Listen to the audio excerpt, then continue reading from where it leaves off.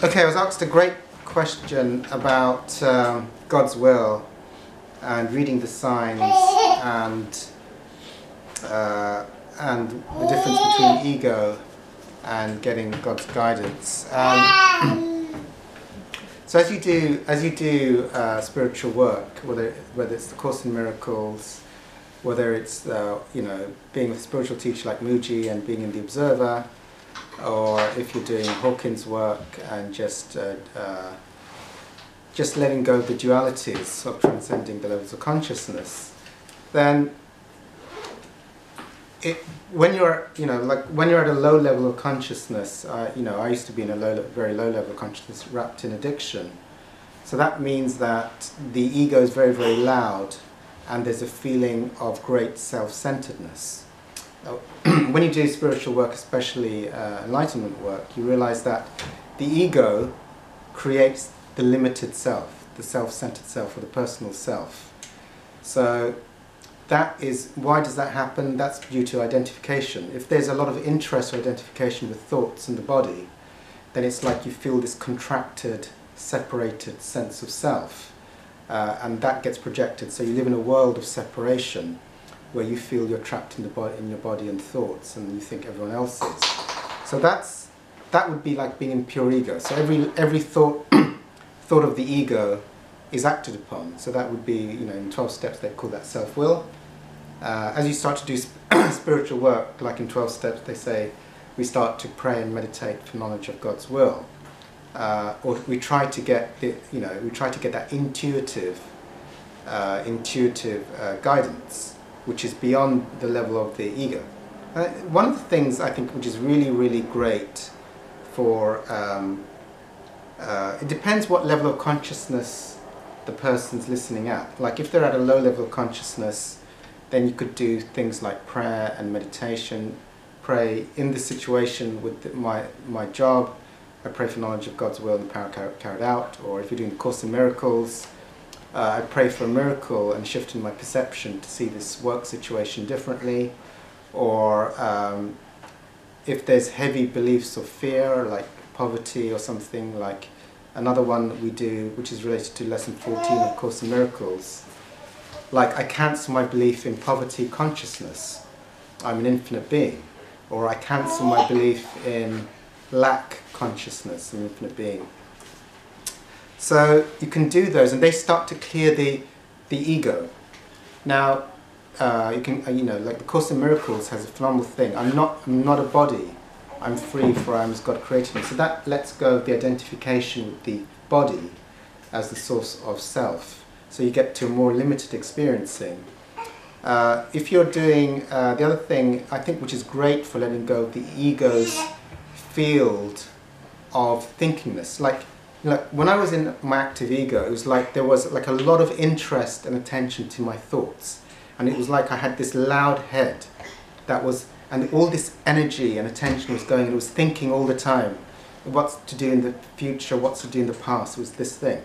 When you do like the self-inquiry work, which is being the witnesser, the detached witnesser and the observer of thoughts, so suddenly there's a spiritual awakening to realize that there is a witnesser or a detached observing of thoughts, which is not interested in the field of thoughts.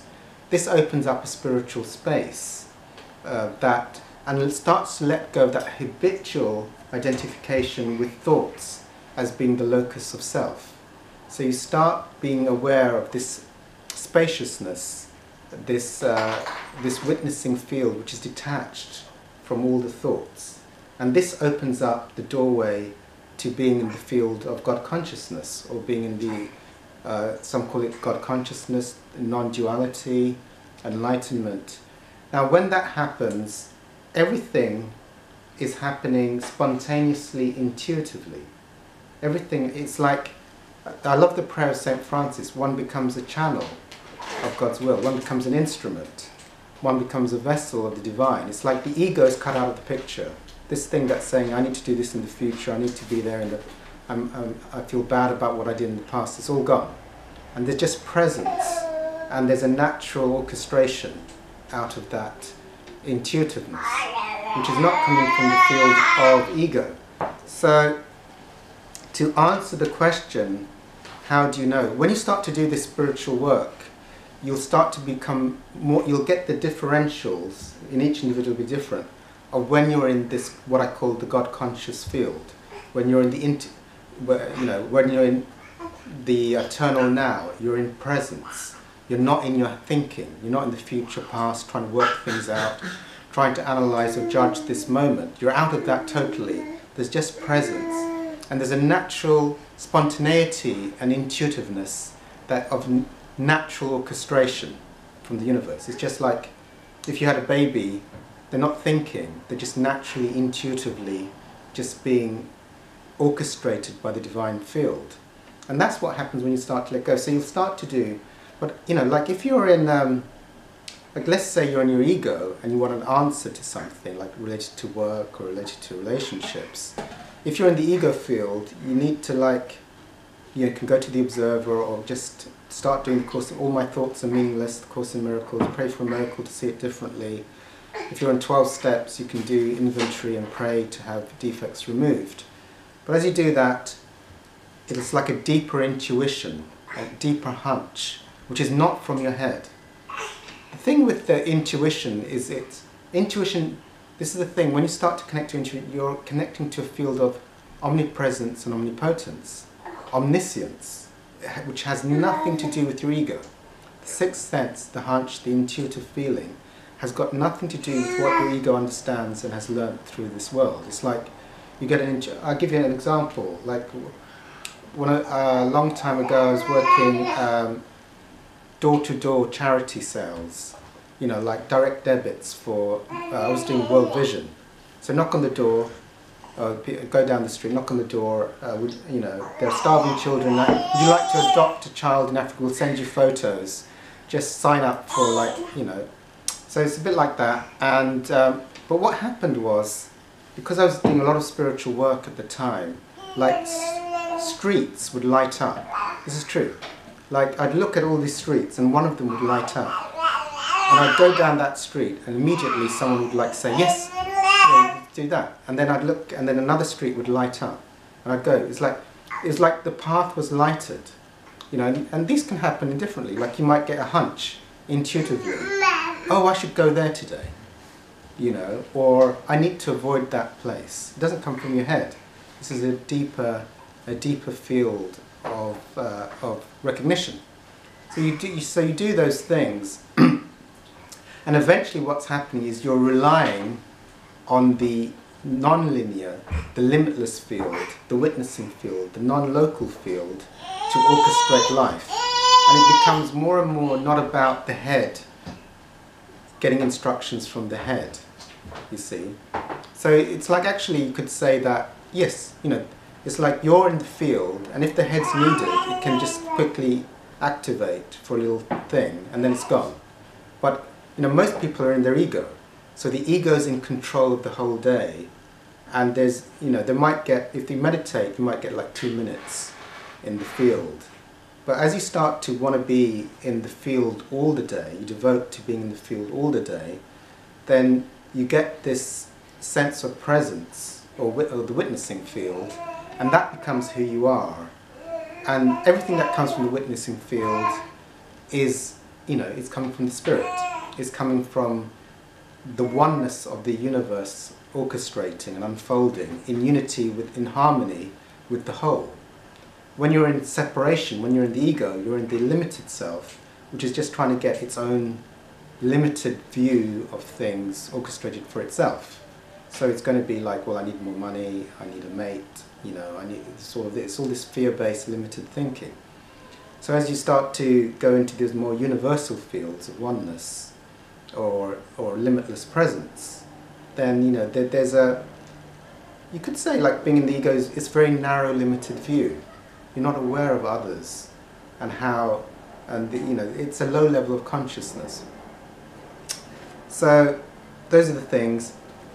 Another thing to do, if people are at low levels, if you've got a lot of feelings coming up, a lot of fear or guilt or shame coming up, what you can do to clear, and a lot of thought identification. If there's a lot of feelings coming up, I've got lots of videos on YouTube, Feel the Feelings. which is let go of labeling and going to your head to make a story about the feelings. Just allow the feelings to be experienced without any kind of labeling or thought activity.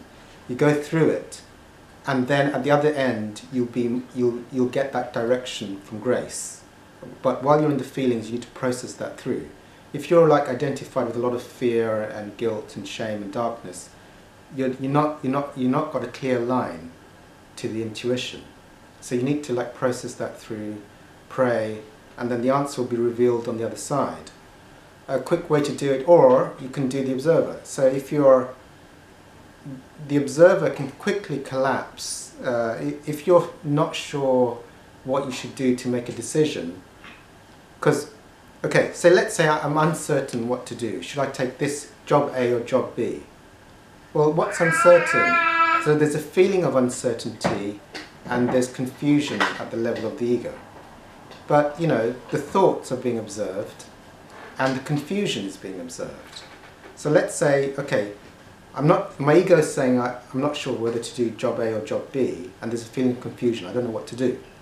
Well, first of all, that means the ego is trying to work it out, and there's a feeling associated with it. So you're in the field of the ego. While you're identified, interested in the field of the thoughts and the emotions, you're not going to get a link to the divine.